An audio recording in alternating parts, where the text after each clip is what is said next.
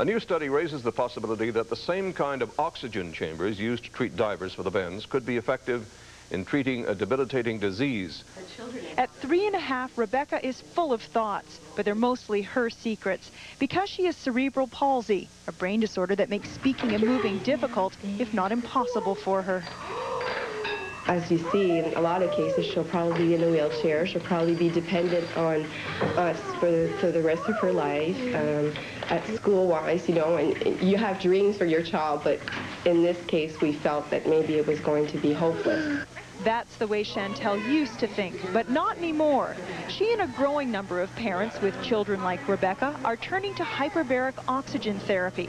Something was originally developed in the 30s to help divers recover from decompression sickness. That would be the same as diving in the ocean at 25 feet while breathing not compressed air as scuba divers use, but breathing pure oxygen. They're getting 15 times more oxygen. Their body's absorbing it. So under pressure, your body can absorb the gases a lot more readily. The theory is that the treatments help the damaged parts of the brain to heal, improving the children's cognitive abilities and reducing the spasticity or tightness in their muscles. Each treatment lasts about an hour. Some have been in here over 50 times. What does everyone do to entertain the children? Oh, well, I sing most of the time. I entertain them all. Sometimes to take naps, too. They're very comfortable, so you can take naps. And it's kind of nice for the parents. Gets us a chance to be able to talk. Oh, yes, we've traded all kinds of ideas in here. And exactly. So it's kind of a socializing thing, too. It's wonderful. Okay, switching O2 on now. This massive chamber, bought from the U.S. Navy by a Coquitlam company, is so popular there's a 9-month waiting list to use it. But does it really help?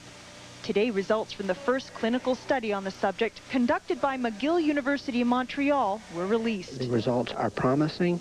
It's just a pilot study, a sample of 25 children. There's a long ways yet to go. I never believed that Rebecca would go so far as she has now. And now I have hope that she's going to be able to go even further. How much does this mean to a mother?